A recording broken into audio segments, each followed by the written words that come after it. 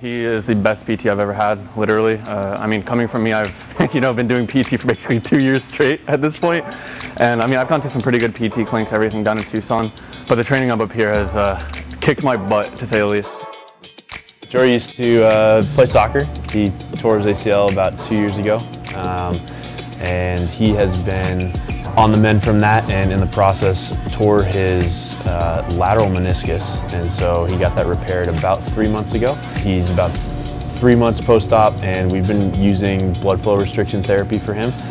We use it particularly post-operatively, to get kind of more of an anaerobic training environment. So we can have him work at low percentages of his 1 rep max and still induce this hypertrophy and strength benefit. And we're working on a lot of strength, but also a lot of motor control and how he's controlling his knee during dynamic movement. So let's go work on it a little bit.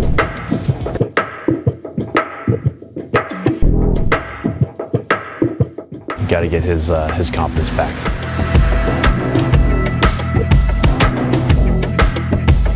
I mean, right now, this is probably the most drenched I've ever been after PT. I'm doing stuff I've never even done before, doing all these different plyometric exercises, everything that's just really preparing me for once we start doing running and everything outside of, conventional lifting and that type of stuff. So, love it.